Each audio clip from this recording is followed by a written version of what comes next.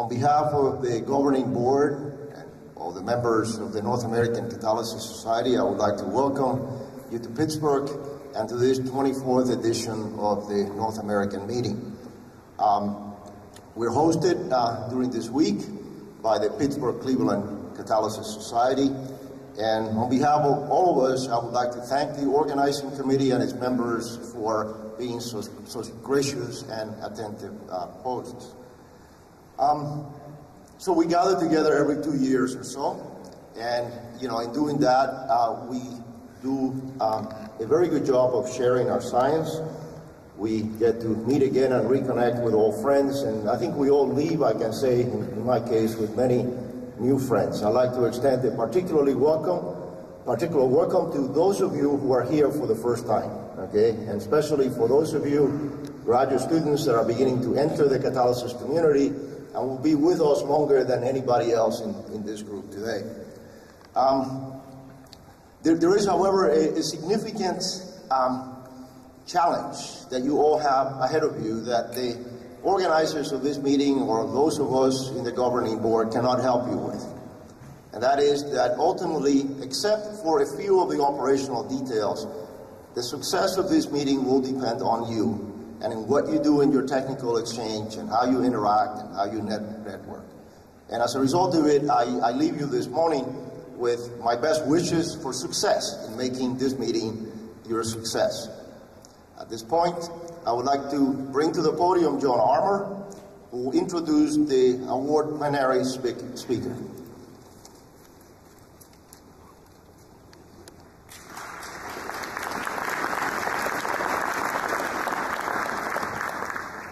Good morning. It is my pleasure to introduce Dr. Ann Gaffney today for her Houdry Award lecture. Ann now joins an impressive list of world-class catalytic scientists and engineers. I cannot possibly do justice to her long list of significant accomplishments in my allotted 2 minutes, so allow me to highlight only a few of those. Ann has spent most of her more than 30 years in catalysis working in multiple industrial laboratories as well as serving as an executive in R&D. Currently, she has a new position as Laboratory Fellow and Division Director at the Idaho National Laboratory. She has a long record of invention, development, and publication of innovative chemical processes, which supports her recognition with the Eugene Houdry Award for 2015. Ann has maintained a strong individual and collaborative technical focus, during which she has published more than 32 peer-reviewed journal articles, over 60 conference proceedings or articles, authored and edited numerous book chapters, presented over 95 seminars, and an inventor or co-inventor of over 150 U.S. patents. Ann has served the catalysis community in multiple ways as the Philadelphia Club representative to the NACS for many years, the co-chair of the last World Congress on Oxidation Catalysis, and the 19th NAM meeting chair. Recognition of her contributions to catalysis has previously been acknowledged by the ACS Award in Industrial Chemistry, the ACS Award for Affordable Green Chemistry, the ACS Distinguished Service Award of the Petroleum Division, the ACS Petroleum Chemistry Award, and the Philadelphia Catalysis Club Award. And the podium is yours with my personal congratulations.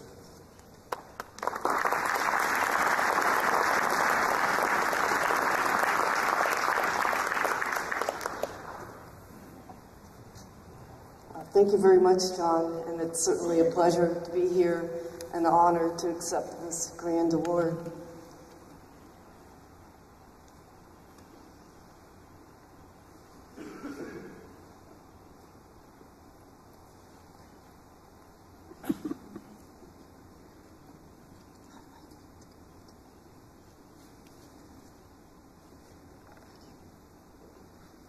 Thank you very much. So today I'll be focusing in on selective oxidation catalysis.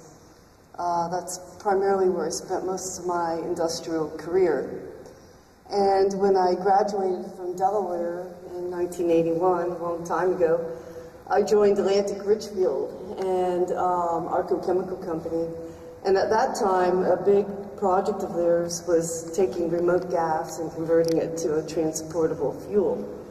And during that time, we also discovered new catalysts for doing oxidative dehydrogenation. So you'll be hearing quite a bit about that today. And also at ARCO, spent quite a bit of time looking at direct epoxidation of propylene to propylene oxide. And as John mentioned, I worked at many different companies. I then moved on to DuPont when they owned Conoco and worked on partial oxidation of methane to syngas, and then continued on to Roman Haas, now called Dow, or owned by Dow, and looked at propane to acrylic acid. Okay, so our first investigation was back in 1981, and at that time I discovered that lanthanide oxide, rare earth oxides with promoters were very good for doing oxidative dehydrogenation. And even today you can find quite a bit of literature on this chemistry. And currently I joined Idaho National Labs in November of 2014, and we're heading up an advanced manufacturing center, and I'll tell you a little bit more about that. So what people might ask, well, why worry about selective oxidative dehydrogenation? Well, the number one chemical today as a basic building block monomer is ethylene, and it's produced by endothermic process. And if we could make this very selectively, oxidatively, there would be actually an energy exporting transformation. And on achieving high selectivity, one would achieve reduced greenhouse emission. And as you'll see, we were able to actually simplify the technology, have fewer byproducts, basically on the order of 2 to 3% CO and CO2, and only ppm level of oxygenates. This made the separation much easier.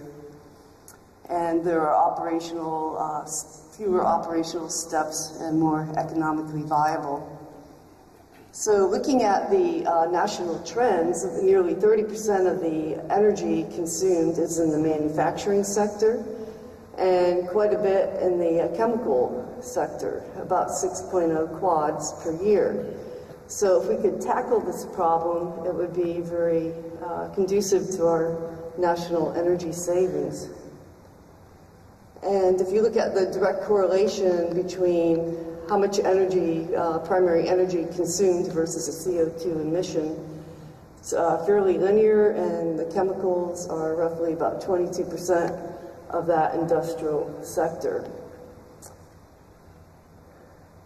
So here at INL, we're beginning to revisit ethylene. We're also looking at many other different chemistries, but I'll talk about this one today. So we're building up our staff right now. I recently joined. We are hiring recently a TAP expert, Dr. Rebecca Fushimi, beginning a TAP laboratory, and looking for chemical engineers, chemists, on basically recruiting right now.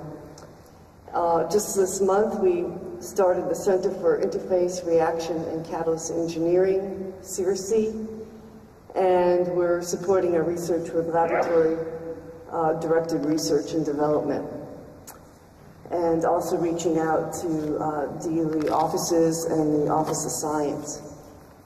So what is our strategy?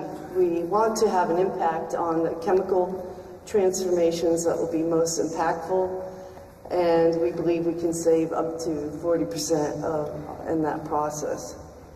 We're in the beginning stages of forming an industrial consortium, and next year we anticipate starting up a manufacturing development facility. So today, the technical part of the talk will go over the feedstock, logistics, catalyst development, the kinetic synthesis, proof of concept, and our path forward.